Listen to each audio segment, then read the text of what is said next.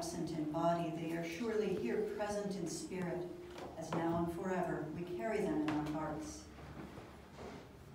Dearly beloved, we are gathered here today to join Marlena and Rob in matrimony. Marriage is a high holy state to be held in honor among all people. Marriage is built of the stuff of daily life. Love can grow even in the real world. Any wounds of sorrow can be healed, and a new life built on the learnings of the old. This is the reason for our gathering together today, to renew our faith in the strength of hope and the power of love.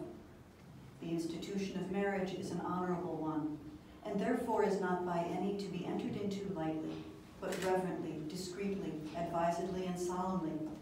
It is into this blessed estate that Rob and Marlena now come to be joined. Marlena, do you take Rob to be your wedded husband, to love, honor, and cherish him, for better or worse, through sickness and in health, through times of happiness and travail, until death do you part? I do. She does. Step one done. No pressure.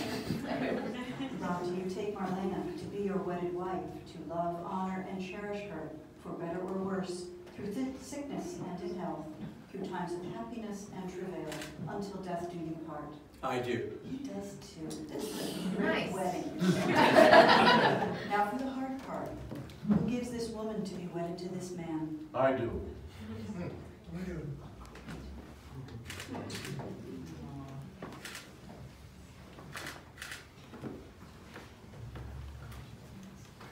We have a wedding. Please be seated.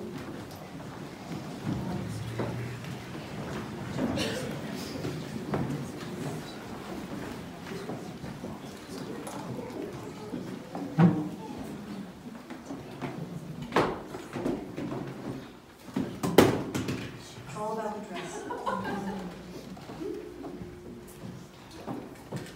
Marlena and Rob, on this day of your marriage, you stand somewhat apart from all other human beings. You stand within the charmed circle of your love, and this is as it should be.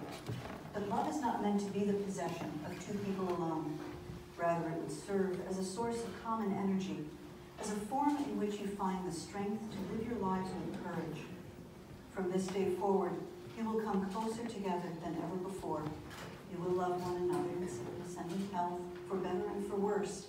And at the same time, your love will give you the strength to stand apart, to seek out your unique destinies, and to make your special contributions to the world. These contributions will strengthen the heart of the world as they strengthen your two hearts and the hearts of all who love you.